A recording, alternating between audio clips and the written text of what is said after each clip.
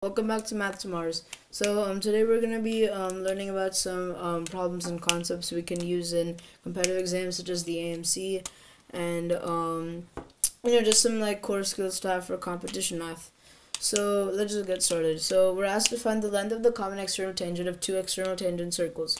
So what does this mean? We have to find the length of a common external tangent. So I'll just draw that in really quick.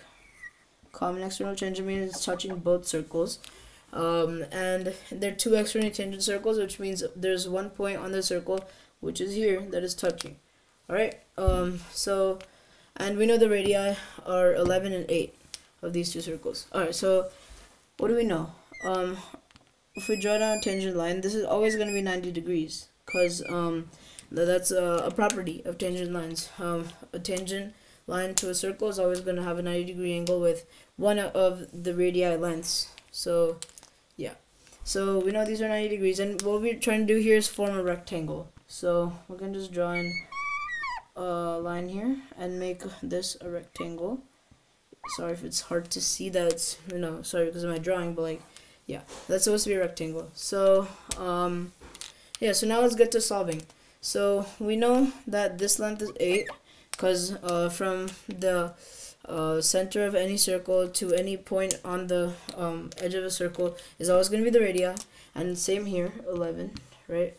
Okay, so I need to find this length over here, which we can also find by finding this length, because opposite sides of a rectangle are always the same length. So we can just call this side AB, what we're trying to solve the length for.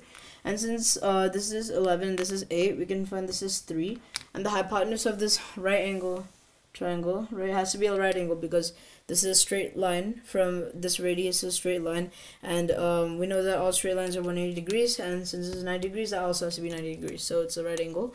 And the hypotenuse is 19 because if we add the radii going from past the circle, since they're thankfully externally tangent, that makes our job easier, so we know it's 19. So now we can just apply the Pythagorean theorem. A squared plus b squared is equal to c squared. So 19 squared is equal to, let's say a is the 3, so 9 plus b squared.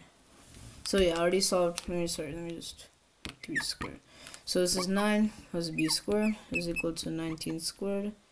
19 squared is just 361. I'll just calculate that just to make sure. 19 times 19, so and this was 81, so 8, so 17, this is 0, this is a 9, and this is a 1, so 1, 9 plus 7 is 16, that's 361, yeah, that's what we got. So now b squared is equal to 361 minus 9, which is let's do it, 361 minus 9, 365, 11, 2, 5, 352.